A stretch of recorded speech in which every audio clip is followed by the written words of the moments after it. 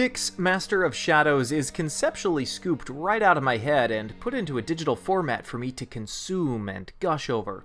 Stealth game? Check. Set in an awesome medieval fantasy wonderland? Check. Monumentally high challenge level with a ton of enemies for me to sneak past without ever being detected? Check. Styx is a traditional 3D shadow skulker where the object is to get from point A to B without being spotted. It's not game over if you're caught, but as a stealth game and character, Styx isn't made for combat, especially since most of his enemies are twice his size or more and are armed to the teeth. Styx is lethal if he strikes first, but leaving corpses lying around will cause guards to go into heightened alert, which makes sneaking that much harder. Styx also has a few magical tricks up his sleeve, like creating a controllable clone of himself, great for distracting guards or pulling levers, turning on amber vision, which is similar to dark vision from Dishonored, or he can turn invisible for a very short amount of time, and of course, he can hide corpses in closets and boxes. Everything is in place. It's officially the holiday release season, the market is ready for a grand stealth game, consumers are interested in playing as a snarky goblin instead of the usual cookie-cutter super soldier character. But in the end, Styx is a bad game. What went wrong? Styx should have been the crowning jewel in Cyanide's collection. But before I go into the what went wrongs, here's the list of the things that Styx has done right, and there are many. Styx is set in the best designed environments for a stealth game ever. That's no hyperbole. Styx's levels are massive open maps that include countless objects to hide behind, underneath, sneak through, climb up, shuffle under, etc., etc. Every new level wowed me with the number of possibilities for ingress and egress. Yes, every player must start and stop at points A and B, but the route taken between the two most likely will not be the same. The entire game is set in a gigantic floating citadel, and at its heart is an elven amber tree. The construct is so massive that skies and clouds and the distant horizon are rarely seen, but the occasionally endless depths still sell the concept home as a reality. Gamers will shuffle through massive libraries, dungeons, torture chambers, and more before seeing the final credits scroll. About halfway through the game, players double back and play through each map again, backwards, but with an increased difficulty in the number or types of guards that are on patrol. That sounds like a cheap design tactic, but in reality it shows off exactly how big and diverse each map is. I did not mind shuffling my way back to where I started at all. In fact, it sold the concept that this gigantic floating environment was a real place.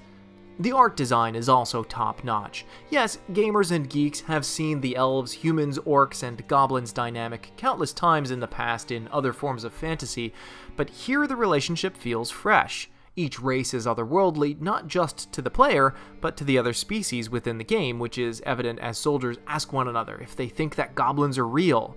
Meanwhile, there's one hiding right behind them. And the story has a great twist halfway through that I did not see coming. For a stealth game, the story is outstanding. I'd venture as far as to say that some recent RPGs have had weaker stories than Styx. So, great story, amazing level design, great concept, great design. Horrible textures.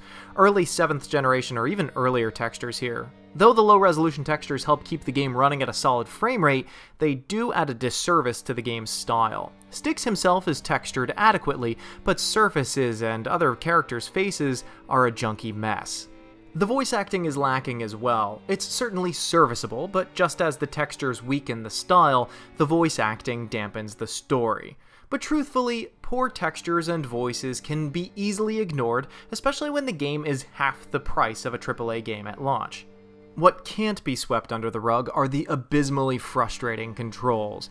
Using mouse and keyboard is not great, but using a controller isn't much better. Every game relies on good controls, but stealth games require a near surgical level of precision for players to pull off the daring and dangerous maneuvers they have in mind. While on foot, Styx controls just fine. In the air, he's a floaty mess. To make matters worse, ledge detection is just garbage. Players will fall unfairly to their deaths regularly. Since a very large portion of this game is platforming, this control fiasco is monumental. Trying to shimmy my way from a standing position to a hanging position was almost impossible. I sent myself to countless falling deaths because of it. The game is a challenge on its own, and it doesn't need any extra help by making Styx act this poorly in what by now is a genre-standard maneuver. If platforming is a key component to your game, then the platforming controls need to be pristine. Fortunately, the game does have a quick save and quick load function, but that does not make up for this nightmare. I died, and died, and died, and it was not my fault. The first level or two, it didn't bother me as much, but by the end of the game, I was pulling my hair out over it. Can controls be patched? Certainly, but I can't predict the future, so who's to say if they ever will be?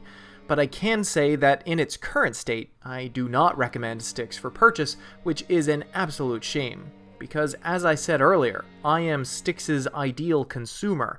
I love fantasy. I'm the type of stealth player to perfect no-kill runs. I don't hold graphics above all. But with Styx's horrid control scheme, I am beyond disappointed with this final product. It could have been a dark horse champion in a season full of AAA contenders.